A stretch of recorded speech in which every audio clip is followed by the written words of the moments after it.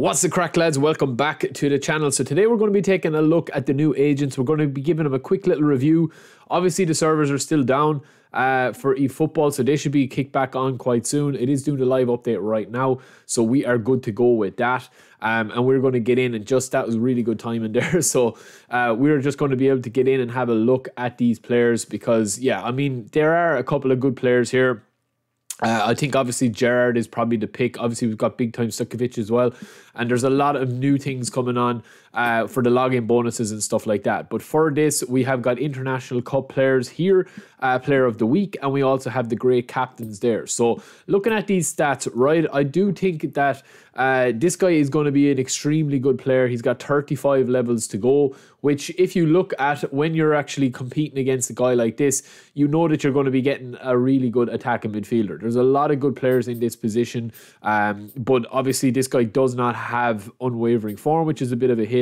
Instead, or a hit and a miss, but he has got really nice player skills, and I'm impressed enough with his low pass and his balance and his ball control there without even touching his card. Now, we do have him up here on eFootball DB. He is missing one level because he needs to actually be upgraded a little bit. But this is going to be similar to how I would probably train him. You're going to be obviously maximizing that dribbling. You're going to get that up.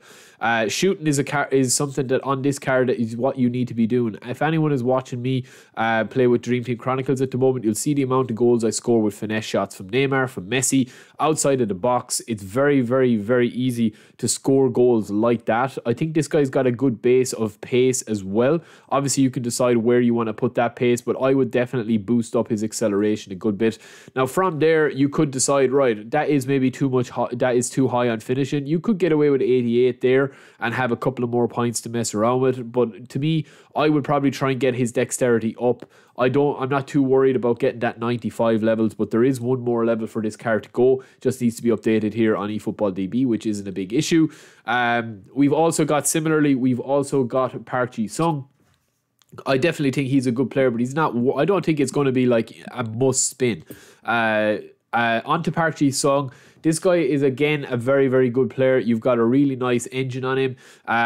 He's got the same levels, except maybe, 3 less. But the thing I like about Park, obviously, is that he can play so many positions. He's got unwavering form. He's got interception for a left-sided player is going to be incredible. He has pinpoint crossing, and he has early crosser. So I think Park could actually be one of the best left midfielders in the game, if not kind of left wingers. And I'll tell you why, right, when we go over to eFootball DB. He has got all those player skills, but this is why, right? You've got 32 levels, we've got 31 here, but we will fix that up when the lads update that. It's not going to make a massive difference to his card.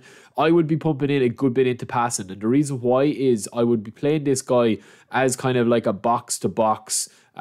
He is a box-to-box playing style, but I would be playing him as a box-to-box winger. You've got 96 stamina, 81 speed is perfect.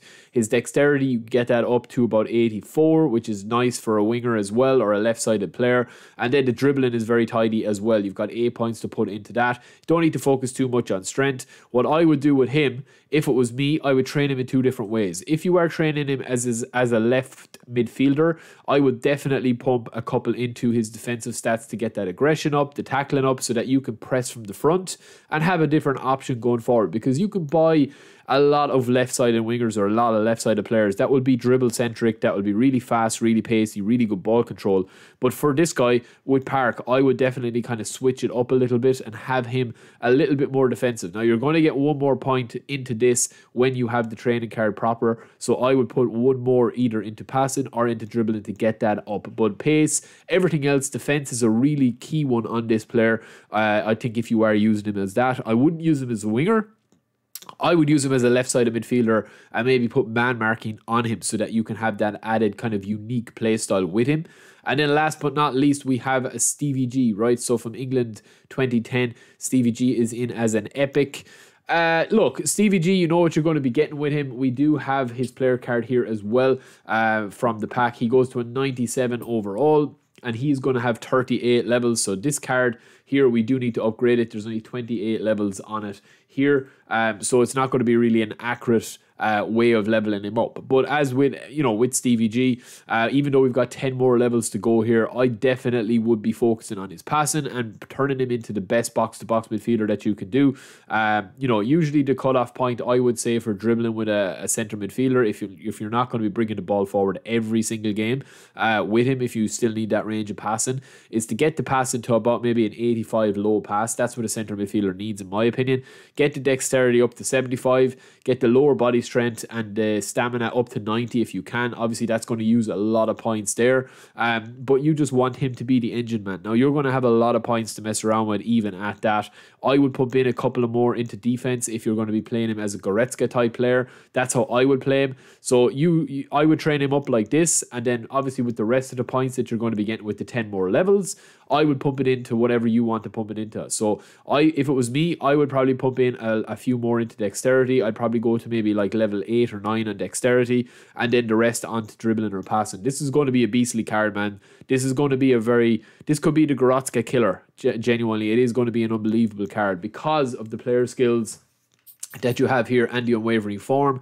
Any of the players that have B rating as a legend or an epic player or whatever, big time and unwavering form, are going to be up more often than not. And Gerrard is obviously going to be an unbelievable shooter as well. You could pump in a lot of points into shooting as well. But yeah, that is it for me, lads. I'll keep it short and sweet. As I said, we do have the other player review to go to as well, with the player of the week, but we will get to that at a later date. But yeah, I hope you guys enjoyed the video. Don't forget to log in and get your free bonus logins as well. That is obviously going to be coming today. As you see here, the football festival is kicking off. You get your login bonus as normal. You get your special login bonus, which is a free bonus spin at the legend, and then you get to clear all these objectives. I've covered that already in a video. So that is it for me, lads. I will be talking to you quite soon. Peace.